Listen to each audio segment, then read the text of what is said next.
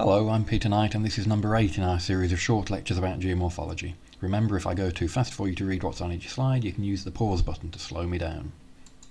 So far in these lectures we've discussed some of the big issues that underpin the whole of geomorphology.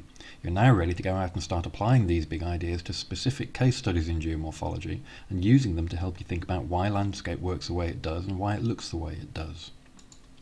This lecture is a very short case study looking at one geomorphic environment and seeing how some of our big themes show up in this particular example. There's plenty of accessible literature where you can get more information about the key processes and features.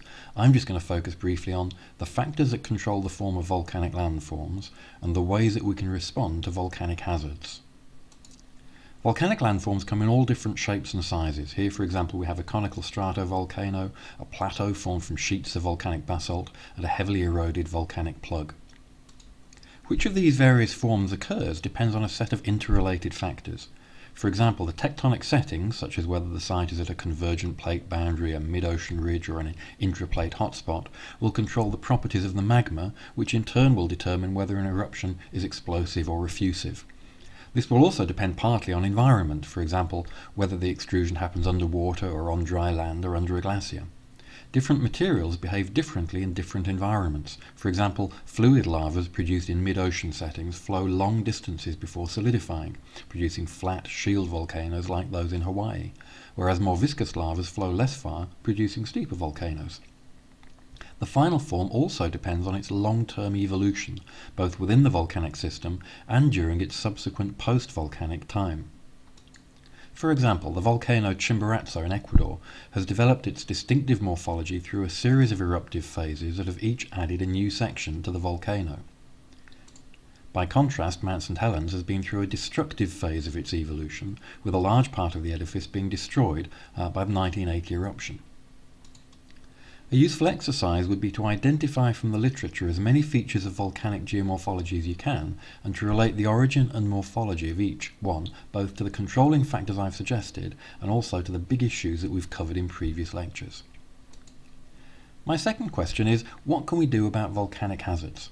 Many different processes associated with volcanic activity are potentially hazardous, and we saw in a previous lecture, predicting a hazard is the key to mitigation. Consider Cotopaxi volcano as an example. The geomorphology of the volcano and its surrounding area provide clues to the style of its previous eruptions, and hence to the threat that it poses. The volcano's flanks are clearly marked by lava flows, layers of volcanic ash. This satellite image clearly reveals the tracks of volcanic mud flows, and these are also clear on the ground. Given that these mud flows tend to follow the same tracks repeatedly, I wouldn't have built my holiday chalet just there. And this hummocky topography at Cotopaxi indicates that a debris avalanche similar to that which occurred at Mount St. Helens in 1980 also previously occurred here. The geomorphic evidence gives us a clear picture of the types of processes associated with the volcano and hence the types of hazard. Prediction is possible because the processes are geographically specific and because features from past events are recognisable.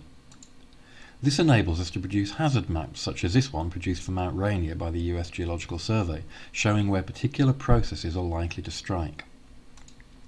So our response to volcanic hazards can be divided into 3 stages: monitoring the volcano and predicting what may happen, assessing the hazard, and setting measures in place to deal with it. There are many different techniques for keeping an eye on volcanoes to give us early warning of likely events. Understanding the volcano and knowing what's likely to happen then allows us to produce a hazard map and a risk assessment for specific locations. On the basis of that assessment, measures can then be put in place. These might include planning in advance to avoid areas where hazards may strike, or, if it's too late for that, measures for diverting or avoiding the process. For example, there's been some success in pumping cold water onto lava flows to block their progress. There's also been some success in bombing lava tubes to block or divert the flow of lava. And earth barriers have been used for the same purpose. So volcanoes provide an example of some of the big themes we've discussed previously. The landforms relate to the processes, and the geomorphology is relevant to human activity. This lecture has only scratched the surface, but I hope it's given you some things to think about as you now go and explore this and other case studies of geomorphology on your own.